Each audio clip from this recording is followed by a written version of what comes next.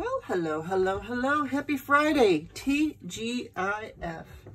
I used to live for Fridays. So what we're going to do is I want to show you my latest art haul. It's got to be my last because I have been ordering and ordering and ordering, and I need to start doing. So here I want to show you.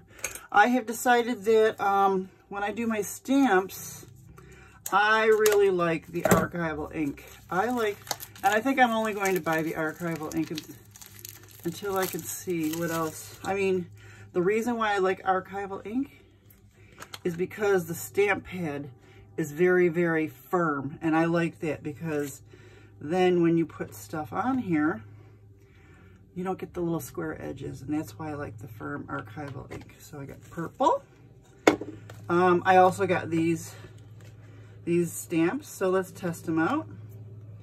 Let's see. See, you don't get the square ends because it's such firm pad. Oh, I like it. Oh, I really like that. That's nice. I gotta clean these out. Gotta clean these off good because it is purple. That's why I like to have these extra papers and stuff like that, scrap papers lying around, because that way I can use this stuff. I can use it in my collage work and things like that. Love making my own collage papers. I'm like a black and white gray kind of a person, and these colors are a little out of my comfort zone, but you never know. I gotta like step out. Ooh, that's pretty. I gotta step out of my comfort zone, and that's why I got these colors, especially for my art journaling.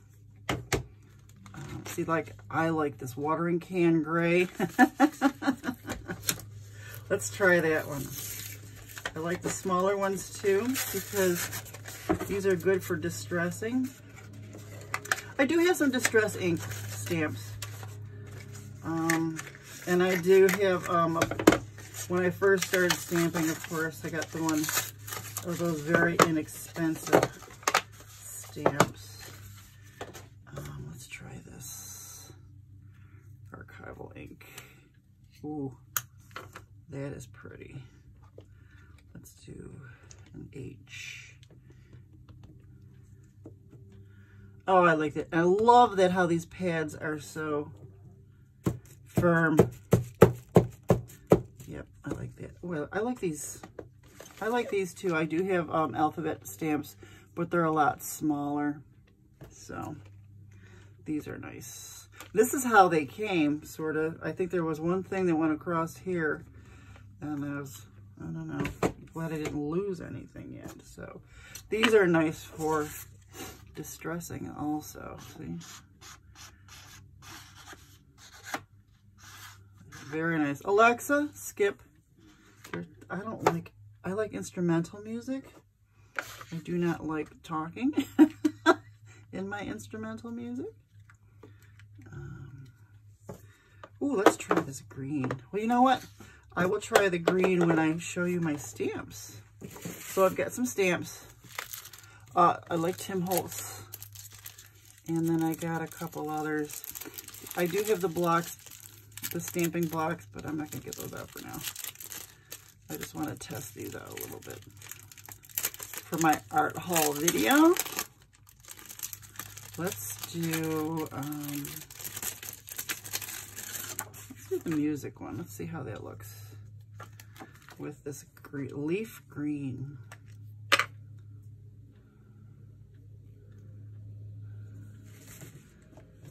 Oh, that's pretty. Oh, that's very detailed for something small. See how detailed that is for a small stamp? That's really nice. I really should be using the block. That's pretty. That's very nice, and that's very detailed for a very small stamp. Stick that back on there. If you've seen my art office organization, I have reorganized, and I now have some wonderful drawers where I can put all the stamp stuff. So that's the leaf green we did. We did the watering can one. Let's do this blue. Let's do the bee. These were on sale, so that's why I grabbed them, because I like the bee. Always check out the sale bins. Always. Let me tell you, I get a lot of my art supplies from the Dollar Tree. So, where's the top to the leaf green? Let's put that on. I get a lot of stuff from the Dollar Tree. Let me tell you, really great information, really great stuff there. So, all right, that didn't work. Here we go. Let's try this really nice bee. That's a nice bee. Let's do the blue.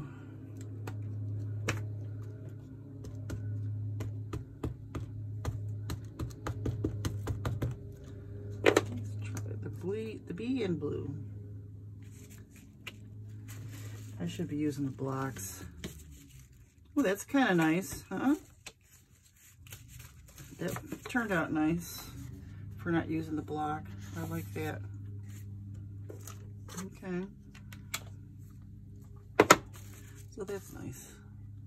I like my stamps. I put my stamps in my artwork, in my art journals. So those are the stamps. So I did get more ink. I've got the Amsterdam acrylic ink.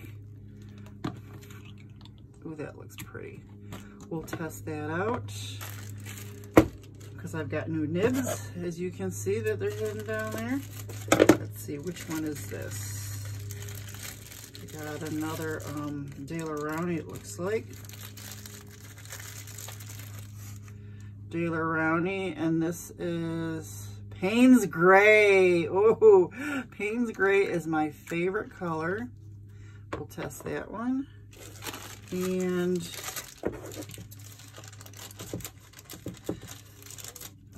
oh, and another Daler-Rowney white, nice white. So I'm a little upset, or not upset, but disappointed because of the gold ink that I got. I think it was Winsor Newton. It did not, it was so gunky at the bottom. I shook it, and it never worked. It was just terrible. Then I read the reviews, which I should have read before I bought it, but it was Winsor Newton, so I didn't think I had to read the reviews. A lot of people had problems doing the dip pen with it, so I probably can use it with paintbrush, but dip pen gold, no, probably won't be able to do it. I do have gold pens. I have gold paint.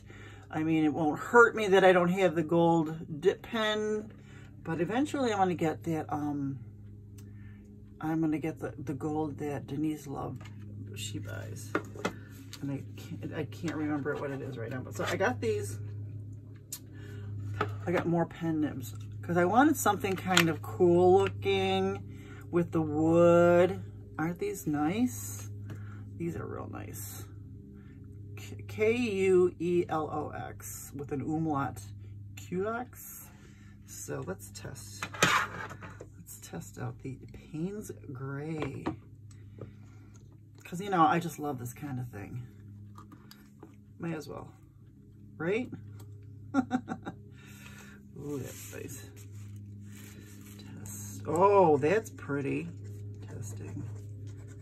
It didn't last long.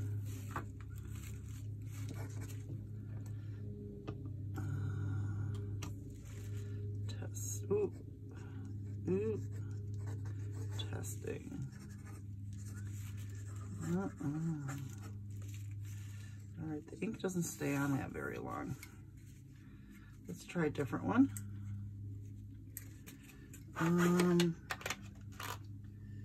Let's try this one. We will try the turquoise. I mean, I am new to these pen nibs. I've always used a Rapidograph when I was in high school, and I used to do pen and ink all the time. I have never used these kind of nibs before. That looks nice. That looks good. And it holds it holds the ink a little longer than that one nib did. So, okay. I'll just have to play with them a lot more and get better with them. And there's a couple classes that I saw online on YouTube by someone who is very good at ink. His name is Mark Brewer. So I will let you know how those worked out. But I heard him on I listen to podcasts all day too, and he was on an art podcast, Mark Brewer. He sounded very interesting. So I will let you know how those classes go. They're on YouTube. They're free. I'm all about free classes, but let me tell you, I also pay for classes too. So I like both. If there's someone that I really like, I will pay for their classes. So I got this. I must show you. Okay, we'll put these away. And then of course, you know, because I'm more about aesthetics too, and I have a gazillion paintbrushes over there. I just want to move this because I don't want it to get burned. But I wanted something just like the pen nibs. I wanted something kind of cool. Not that I would use them. I think this is wolf hair.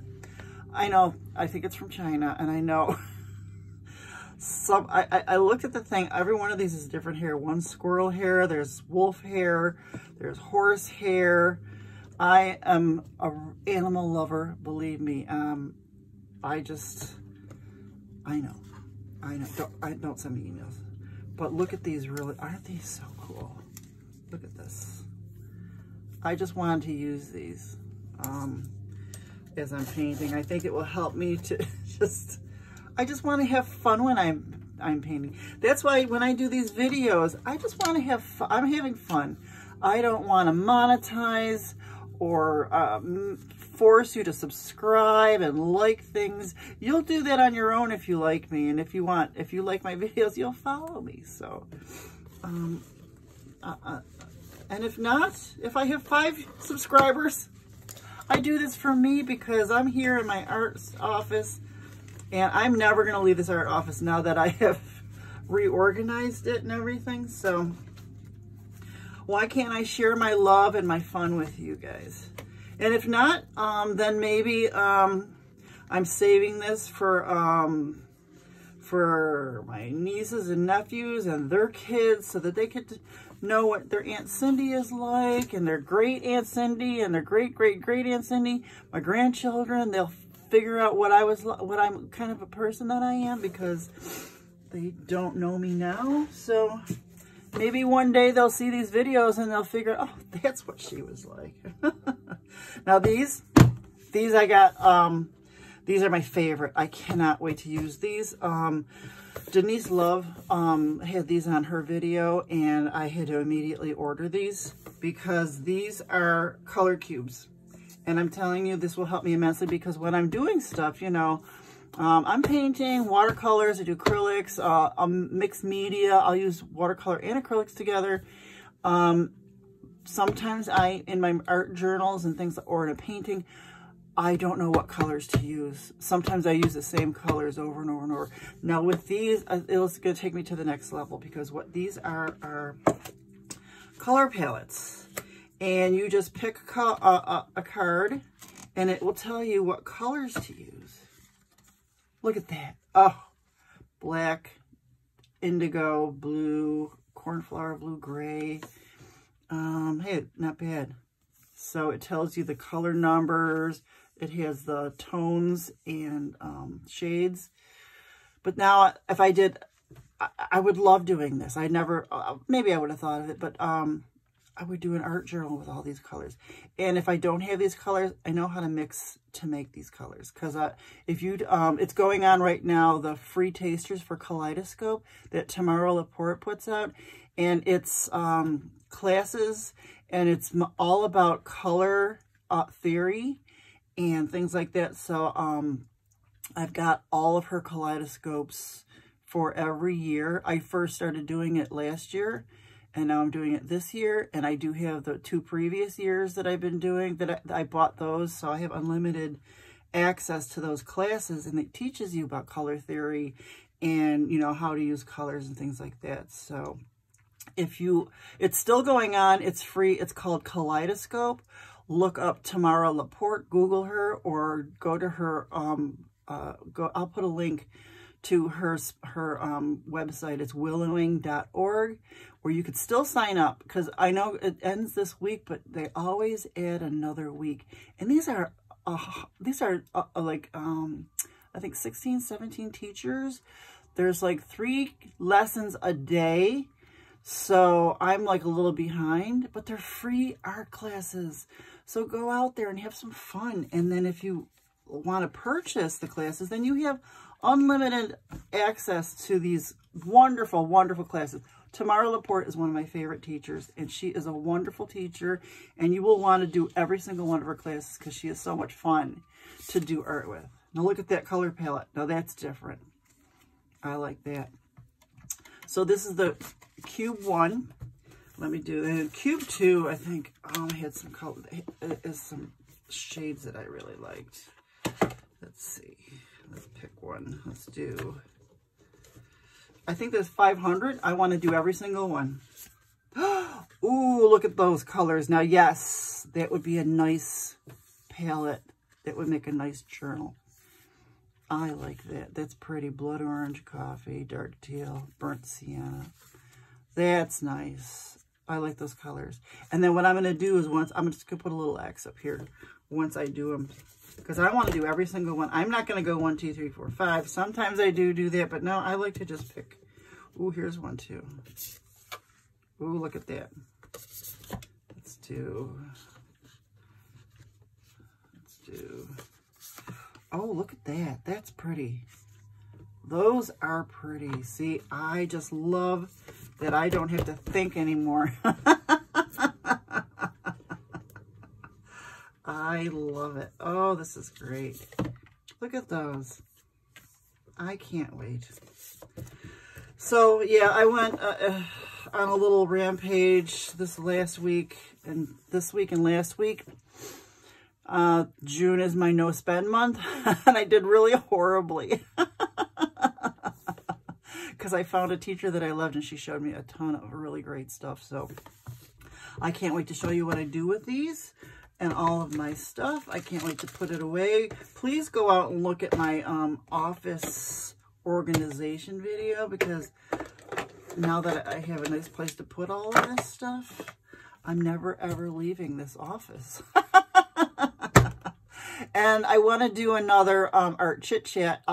Maybe I'll do it tomorrow, because now that I have these, we'll do we'll pick one of these color palettes, and I'll do an art chit chat with you guys tomorrow. How's that? Well, you have a good Friday. Take care. Bye-bye.